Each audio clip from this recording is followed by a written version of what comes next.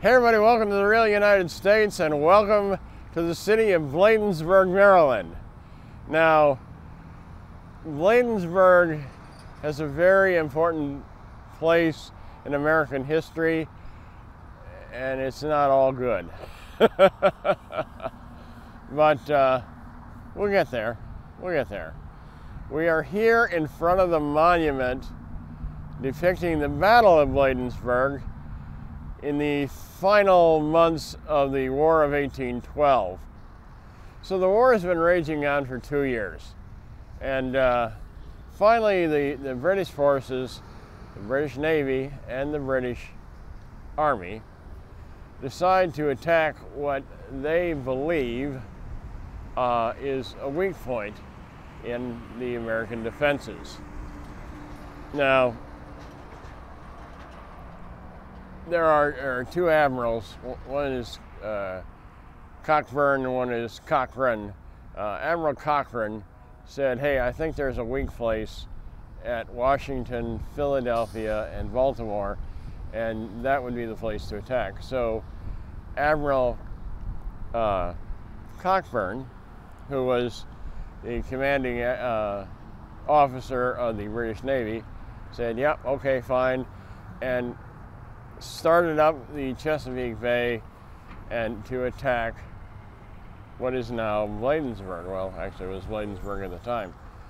And on the land side of it, the 4,500 British troops were led by Major General Ross. Now, here's the thing. The American troops were led by William Winder, a brigadier general, and Winder was the nephew of Levin Winder, who was the sitting governor of Maryland at the time. So he may have got his position out of nepotism. I don't know. I'm just saying it's possible. And he had a force of 6,500 men. So you'd think that, easy math, he's got 6,500 men, and Major General Ross only has 4,500 men. That should be an easy one, right? Well, no, not so much. All right. Winder wasn't all that experienced in combat, I don't think, and the problem is that his forces weren't. A huge portion of that 6,500 was militia. They weren't Continental regulars, they were militia. So they were not well trained or well disciplined. Ross had just been finished up with the Napoleonic Wars. So him and his men were like, you know, years of battle hardening. They were well trained, well equipped, and battle hardened. They knew how to deal with an aggressive enemy. So they come marching up here, and the colonials, God bless them, were overrun and panicked, and the lines broke, and they ran away. Well, this became the worst defeat in the history of the American military. So that's why I say the Battle of Bladensburg, it's not all good news. They ran away. Now, Winder ended up getting court-martialed, but he was acquitted of any wrongdoing, because apparently under the military code, incompetence is not a crime. So anyway, the colonial naval forces, however, were commanded by a pretty astute fellow by the name of Joshua Barney. And Joshua Barney, who was a commodore, incidentally, that's kind of like a captain who's in charge of multiple vessels. He hasn't made it to the Admiralty, but he's been like a fleet captain, okay? Well, Commodore Barney is depicted here. He's the one with the sword in the middle. He's been wounded. He was shot in the leg. And the bullet they were never able to remove it. Although apparently they were able to remove it after he died. You know, obviously, in the autopsy, you can remove the bullet. And the bullet now, I was just told, is actually at like a mini museum at the Daughters of the American Revolution in downtown Washington, D.C. It's in a little silver display thing at the DAR in Washington, D.C. So the bullet in his leg. And I'm going to go up there and I'm going to show you something here. In this representation of him, you'll see the wound right here. There's the wound. It's actually part of the bronze casting of Barney. The fellow to his left, the right-hand side of the screen, is a fellow by the name of Charles Ball. He was a freed slave who fought alongside of Barney. And the other character is simply one of the unnamed Marines that served under Barney's command. And of course it says, undaunted in battle. And truly the Navy and the Marines in this case fought undaunted until they were just overrun. There was only a couple of hundred of them under Barney's command, and they were just overrun. They had to retreat. They didn't break and run quite like the militia did, but they were overrun. So the problem with all of this is that we're only 9 miles from Washington, D.C. down that road. And you may remember what happened next, or you may not. So Ross and Cockburn get on their horses and calmly stride the 9 miles into Washington, D.C. and set fire to the Capitol building.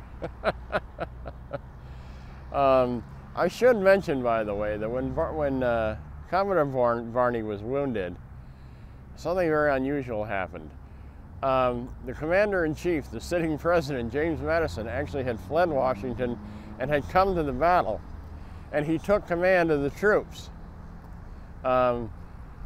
Only twice in American history has that happened, where a sitting president, the commander-in-chief, has taken command on the battlefield.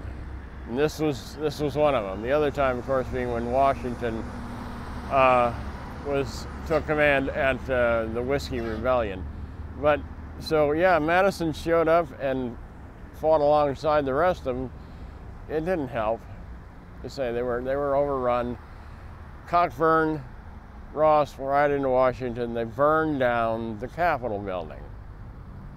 They then calmly ride up Pennsylvania Avenue to the White House, which has been abandoned. And Dolly Madison, you know, has left with dinner on the table. Cockburn and Ross, arrogant, they walk into the building, sit down with their senior officers, and eat the dinner. I swear to God. They had to get up, and they set fire to the building and walk out. It's just that simple. They also burned the Treasury building, the War Department. You know, they were really pissed off. You got to remember, a year before in 1813, we had burned the capital of Canada at York. So they remembered, and they were pretty pissed off about that. Paybacks suck, folks. So anyway, that's the Battle of Bladensburg. Now, this monument was placed here in 2014, actually on August 23rd, the day before the 200th anniversary of the Battle of Bladensburg, which was August 24th of 1814. So I'm told, by the way, I was just told this morning, they're coming in here like tomorrow, and they're going to clean this bronze and power wash the limestone, and this will all be pretty and shiny. I decided to go ahead and shoot it today anyway because we got good light, and because this is how it normally looks with the patina on the bronze. Now, I've got a little bit of a sad story to tell you, and that's about the actual sculpture. This sculpture is the work of artist Joanna Blake. And for those of you that go to the trouble to look her up, yes, her maiden name was Campbell. It's Joanna Campbell Blake. She's no relation of mine. It's just a coincidence. So Don't bother to write me and ask. No, we're not related. I never knew the woman.